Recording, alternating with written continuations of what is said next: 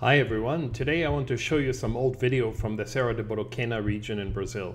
This may be the place with the clearest water in all of South America. But like most natural places, this region is under threat, not from logging companies, but because of industrial agriculture.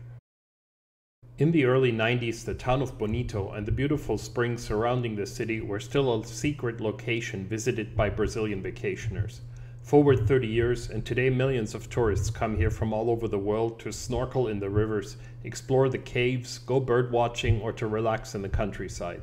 The number of tourists also brings problems for the delicate ecosystems, but nothing like the encroaching corn and soybean fields. I wanted to show this video because for those that have been to the Aquario Natural, they may notice the changes in this habitat. The spring was off limits even then, and you could only enter it with special permission from the owners. Permission that is much more difficult to obtain today, but the spring is now much more shallow, and when I last saw it, it wasn't nearly as spectacular as it was then. In our summer of 1995, the water was around waist deep, and you could easily see from one side of the spring to the other. The big fish, which are mostly Pirapitanga, did not enter the spring, so it was largely populated by smaller fish, including Moenkhausia Bonito, which now carries the name of this place, but was an undescribed species then as well Serpae tetra, Astyanax, Phenacogaster, some Crenicichla edithae, Steindackneria, and many other small characins. As it does today, the spring then overflowed to form a short river that would eventually join up with the larger Rio Sucuri several kilometers downstream. This is a more recent aerial video from 2019. Of course, there were no drones to capture this kind of footage back then.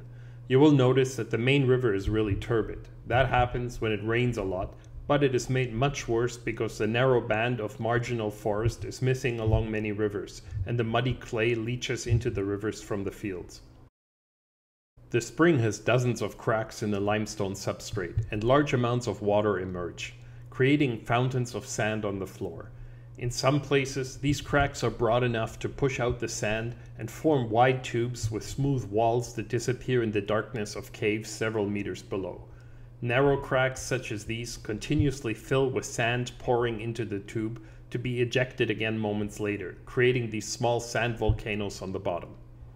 On firmer ground surrounding the spring, Echinodorus, Ludwigia and Hydrocotyle grow in dense masses. With water so clear, the plants take the shape of their immersed forms, with the Hydrocotyle creeping along the bottom with single leaves in the water column, rather than the arm-long chains it forms in water that is not clear. This spring has the look of a carefully thought-out and planted Dutch aquarium, with carefully staged and staggered plants of different length. Few places in the world have this almost not natural appearance of a sculpted garden, a natural occurrence that is balanced by the water flow, fish feeding on the plants, and the available light filtered through the canopy above. Please make sure to subscribe to this channel and share our videos on social media. We appreciate your support to bring you more amazing footage of fish and habitats from around the world. If you like these videos, consider buying one of my books. Amazon Below Water and the new Xingu Below Water are available on the website. A link will be found in the description. Both Serpae tetra and Moenkhausia bonita are common in the shallow water of the spring. Macroalgae and plants form dense masses, with few clear territorial boundaries, and males spar in the open water for the prime display sites. Both of these species are very common in the region and can be found in a variety of habitats, including the black water of the Rio Salobra and deeper, faster-moving water of the Rio da Prata. Check out the Serpae tetra and Dorado video from the Rio da Prata, linked in the description. As the water becomes deeper, the scape below changes. Taller plants, such as giant sword plants and water lilies, take over. The incredibly dense forest of giant sword plants creates a safe understory for many fish. Pairs of pike cichlids guard several hundred young in the safety of the shade. Crenicichla edithae, the smaller of the two species that occurs here, prefers these complex substrates, with leaf litter and plenty of hiding places, while the larger Crenicichla vittata prefer more open water and sandy bottom. Larger fish begin to appear, and increasing numbers of large Pirapitanga and Curimba nervously navigate the shallow space between the purling tips of the Echinodorus leaves and the surface. Fastened photosynthesis of these plants produced strands of oxygen bubbles that constantly adhere to the dome port of the camera and make filming extremely difficult. Swimming over the top of this forest of sword plants with the bright red Serpae tetras below remains one of the most impressive sights in South America, and it is no surprise that this region has become famous not only in Brazil but worldwide. Farther downstream, the Echinodorus forest starts to recede to the margins, and introduced Potamogeton, better adapted to growing in the deep water, starts to appear in thick masses, eventually covering the river bottom. Marginal plants and reeds grow in thick mats on the edges of the river. The banks of the river are not well defined, and the mix of marginal plants growing in the water may extend for many meters before reaching the edge where the roots of trees form a hardened riverbank. Where the clay-like substrate is exposed, Hypostomus have dug out their tunnel caves like large seaside apartment complexes. Both Hypostomus soniae and Hypostomus froelich occur here, digging their tunnels into the clay and feeding on algae growing on the substrate. Where logs or larger pieces of wood has fallen into the river, a small Ancistrus species occupies the finger-deep caves in the wood. The bristlenose pleco is plentiful here, and nearly every available space is occupied by the small catfish. Over time, more and more of the softer wood is removed by fish, and older logs form a lattice of narrow caves ideally suited for smaller catfish, electric fish, and the adult male bristlenoses with their tentacled heads guarding eggs or young in these caves.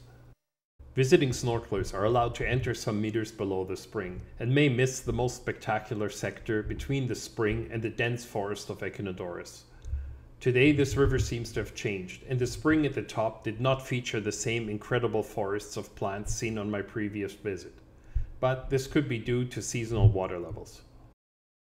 Notably absent from this river are some of the large predators, and for some unknown reason both the Dorado and the two large Pseudoplatystoma or tiger shovelnose species seen in other habitats of the region are rarely seen here. We did make a Dorado video linked here in the description. There are, however, plenty of smaller predators such as the wolffish, Hopleus malabaricus, barracuda, Acestorhynchus pantanero, and the smaller wolffish Hopleerytrinus unitiniatus. The Pirapitanga seem to feel safer under the shade of the trees, where there are fewer plants below. They often congregate under fruit trees for a curious reason. Capuchin monkeys, feeding above, drop partially eaten food to the waiting school of fish below. This behavior is not intentional, but hilarious to see a band of the small monkeys harvesting fruit, biting it only once since food is abundant, and dropping it into the water below, where hundreds of Brycon compete to eat their leftovers. The Brycon schools here seem to have figured out which trees are the preferred feeding trees, and seeing a large number of them usually indicated monkeys are in the branches above. In the coming months we will show you more recent videos from these habitats, with some fantastic footage of breeding Farlowella, the Brycon, and some of the gigantic schools of fish that live in these rivers. Modern cameras finally do justice to this beautiful habitat, and hopefully you'll enjoy our journey to the rivers of the Pantanal and the headwaters of the rivers feeding the gigantic wetland here in the Serra de Bodoquena. Please make sure to subscribe to this channel and share our videos on social media. We appreciate your support to bring you more amazing footage of fish and habitats from around the world.